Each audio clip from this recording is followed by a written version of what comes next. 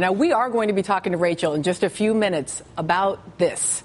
We are in year 9 of the war in Iraq, and this 9th year will be the war's very last. Because today, in an unexpected announcement, President Obama told the American people that the war in Iraq was ending. Definitively and absolutely, the war is over. I can report that, as promised, the rest of our troops in Iraq will come home by the end of the year. Over the next 2 months, our troops in Iraq, tens of thousands of them, will pack up their gear and board convoys for the journey home. The last American soldier will cross the border out of Iraq with their heads held high, proud of their success, and knowing that the American people stand united in our support for our troops. That is how America's military efforts in Iraq will end. For as long as there has been an Iraq war, for as long as there have been people arguing in favor of starting a war in Iraq, there have been people on the other side of it arguing against it. And one of those people arguing against it in very early stages was the man who announced today that that war was ending. And when President Obama said this afternoon that it was ending, quote, as promised, he was talking about himself, about his own promise to the American people that he would be the president to end the war in Iraq. President Obama's opposition to the war went back years, to the beginning of it, to a now famous 2002 speech he gave as a state legislator in Chicago. I don't oppose war in all circumstances, and when I look out over this crowd today, I know there is no shortage of patriots or patriotism. What I do oppose is a dumb war. 5 months later, President George W. Bush ordered American forces to invade Iraq through Kuwait because we were told over and over again Iraq was responsible for 9/11, and Iraq had weapons of mass destruction, and Iraq wanted to use them against the free world. We know that Iraq and al-Qaeda have had high-level contacts that go back a decade. We've learned that Iraq has trained al-Qaeda members in bomb-making, in poisons, and deadly gases.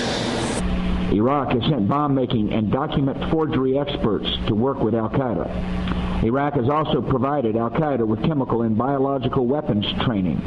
He's a threat because he is dealing with al-Qaeda. Simply stated, there is no doubt that Saddam Hussein now has weapons of mass destruction. There is no doubt that he is amassing them to use against our friends, against our allies, and against us. Iraq's weapons of mass destruction are controlled by a murderous tyrant who has already used chemical weapons to kill thousands of people. We know he's been absolutely devoted to trying to acquire nuclear weapons. Those claims about al-Qaeda and the weapons program all turned out to be 100% grade A hooey. They were not true. And outside the Cheney family dinner table, no one argues they are true anymore. Just like no one thinks the premature mission accomplished declaration was a good idea. But once those things were clear, the discussion of the war in Iraq, the argument about it, didn't then turn to, okay, how do we end this thing? Instead, in 2007, the question was, how many more Americans do we send to fight there? Remember that? The surge? President Bush deployed 20,000 more American troops to the war in Iraq to give the Iraqi government the breathing space to stabilize, so that a political resolution in Iraq could be reached, and then ultimately the troops could come home. That was the idea. Now, the catastrophic violence in Iraq declined a bit, but as far as a stable government, that didn't happen. That still hasn't happened. Iraq had a parliamentary election last year, and it took 9 months for them to form a government. 9 months of grinding political stalemate. But while the troop buildup was going on in Iraq in 2007 and into 2008, back home here in the United States, 2 very important things were going on. First, Senator Barack Obama, the man famous for that anti-Iraq war speech, he was running for the Democratic presidential nomination. And at the center of his argument for why he should be president was the promise that he'd end the war. He ran for president successfully as the anti-Iraq war candidate. The other important thing back here at home happened with very little notice. Before leaving office, President Bush made a security agreement with the Iraqis. That agreement, the Status of Forces Agreement, set the timetable for gradual, many say too gradual, withdrawal of U.S. troops. And then, a couple of years later, this happened. President Obama ordered all U.S. combat troops out of Iraq by August 31st, 2010. And NBC's chief foreign correspondent, Richard Engel, was there. In fact, NBC and MSNBC were the only television networks to carry it live as U.S. troops left Iraq the way they came in, driving across the border with Kuwait. Now, the point of the troop surge, the escalation, was to give the Iraqi government the opportunity to succeed. And today, the president said that the troop de-escalation actually gave the United States a different kind of opportunity, all its own. The drawdown in Iraq allowed us to refocus our fight against al-Qaeda and achieve major victories against its leadership, including Osama bin Laden. The Iraq War will have lasted almost 9 years. Almost 4,500 American troops were killed and more than 30,000 were wounded. And now the war is finally ending. And not with a raucous Victory Day parade, but with a conversation between President Obama and the Iraqi Prime Minister. You can see him here on the screen. And with a somber, short announcement by the president that over the next 2 months, 40,000 Americans would be coming home.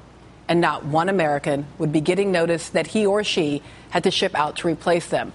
So joining us now is NBC's chief foreign correspondent, Richard Engel, who was in Iraq at the time that the troops started coming home in August. It's really nice to see you. Well, thanks for having me on. It is a very significant day, and a day I'm still touched by that moment when the president said all the troops are going to be home for the holidays. Yeah. And there have been a lot of people who wanted to make that statement. And he said it today very nonchalantly and said, well, there was an agreement in the works to leave a few thousand troops there beyond, and that agreement fell through. So they're all coming back. Yeah, it is a moment of privilege. I think I will always remember just now saying, the war is over, right? The war is ending. The war is not ending. over yet. Right. We'll be back in 2 months and we'll have that conversation. Well, actually, I wanted to ask you exactly about that. I mean, why was this such a surprising day? I mean, this status of forces agreement has been in place. Why is today so surprising?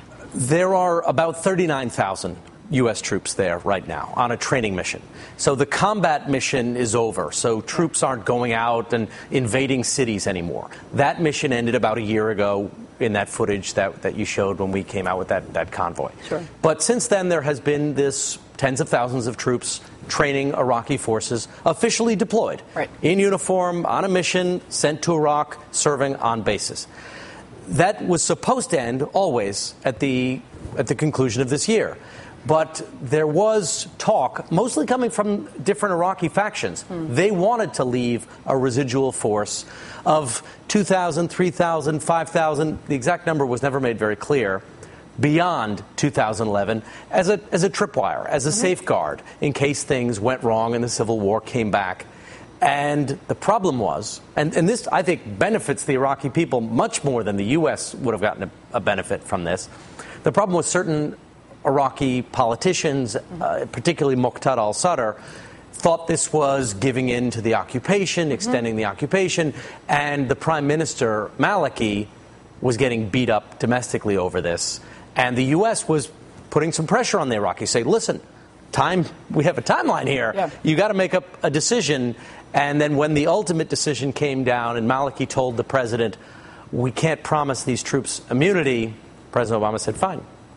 We're done. We're done. We're done. And so this is the big question, right? I mean, the anxiety here is the idea that there still may be some residual possibility of civil war that we don't know exactly, that our withdrawal is better or worse. But let me ask. Civil war might happen. Yes. There could be a civil war in Iraq, and the indications are not good on the ground. Yeah. Sectarian killings are coming back. Car bombings are coming back. The Kurds are, one particular militant group in the north has decided to go berserk and attack Turkey, provoking a major retaliation from Turkey. Iran is moving. Things are not good in Iraq right now. But would 3,000-4,000 troops that don't have any kind of immunity in a training mission that is opposed by a large section of the society been enough to stop a potential civil war or all these other negative influences that are going on in the country? Probably not. Right. So this is the question for us, is we're facing this moment where it's not all perfect. We've been there nearly. Not all perfect. A country could collapse. Right. It's momentarily, right? But somehow our occupation, our staying there, also does not build the wall against that happening. Not with 3,000 trainers who are there without any kind of immunity, without any kind of legal framework. If the United States wanted to make sure that Iraq was going to be a success, we'd have to stay there with large numbers of troops and large commitment, and maybe even that is not going to ensure it's a success. There's two ways of looking at it. Yep. The training wheels are coming off. So the Iraq bicycle is either going to fall down and everyone's going to get very badly bruised and cut up, or they're going to have to start pedaling harder, and they're going to have to realize that this is their moment. They really have to take responsibility for themselves. And let's hope it's the latter. Let's hope not only for the question of American involvement, but much more fundamentally for this nation. For this nation, also for the United States. If there is a gap in the Middle East, that's a problem for the United States. Yep. If there is a hole in the Middle East and Iran is more empowered and there is rising tension or military conflict between Kurds and Turkey and there is ongoing civil strife within Iraq, that's bad for the United States, frankly. So we have a stake in this as well, and what happens in Iraq will influence the United States, will influence the region certainly, and will influence what we have done, the legacy of all these soldiers, of all these ideals that were put on the table. If you were an American soldier and you served 3 deployments there and you lost your best friend there, you don't want to see this to fail. That's right. There is still a reason for us to care about these outcomes in a very, very critical way. Absolutely. Richard, always, it is a pleasure to talk to you. And we'll talk in 2 months, and you're going to get to say that statement, say the Iraq War is now truly over. It sends chills up one's spine to say that. It's quite a moment.